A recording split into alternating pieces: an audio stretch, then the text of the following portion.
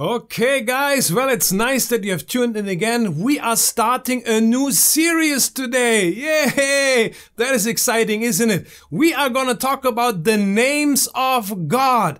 Now a question, why would God show himself and explain to the people in the Bible himself in forms of names? Now think about that, because God doesn't need a name. He is God. He has always existed before the beginning until the end, and even further than that, he is an eternal being. So why would God kind of limit himself by giving himself names and showing them in the Bible to us? It is simply so that we understand a little bit more about who God really is. So he wants to show himself by giving himself names so that we can identify with him on a deeper level. That's why we have where it says, I am the God, your provider. I am the God, your peace. I am the God who fights for you. All those are names of God that we can find, especially in the Old Testament, that show us characteristics about God. So we are going to dive deeper into what each name really means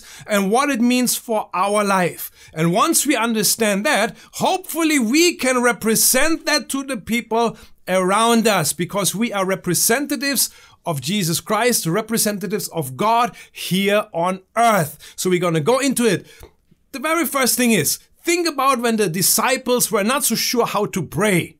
What happened next? They come to Jesus and say, Jesus, teach us how to pray. And then Jesus said, you know what? I'm going to give you this example as in prayer. And the first thing he said is, pray, our God in heaven, hallowed be your name, or holy be your name. See, he says, remember the names of God.